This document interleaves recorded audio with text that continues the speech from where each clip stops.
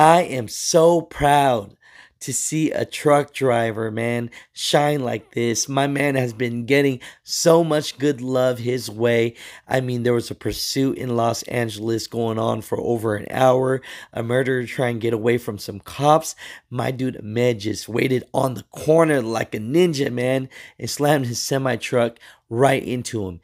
It was a dangerous move, but dude, I'm telling you, man, my guy's on Fox News. He's everywhere. He's jumping on CNN. He's just representing us truck drivers to the best of his capabilities, man.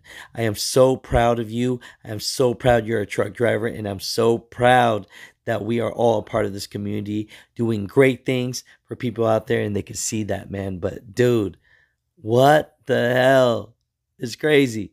It's crazy, man. Check out this video.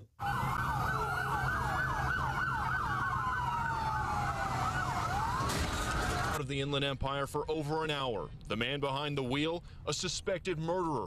And at the intersection of Holt and San Antonio and Pomona, where witness Mitzael Rocha provided Fox 11 with this video showing a big rig truck crashing into the suspect. His name is Ahmed Shaban. He says he knew the suspect was wanted for murder and felt he had to take him out with his massive big rig. I was waiting for him. I was trying to see where he's at exactly so I can pinpoint him, and then I blocked him.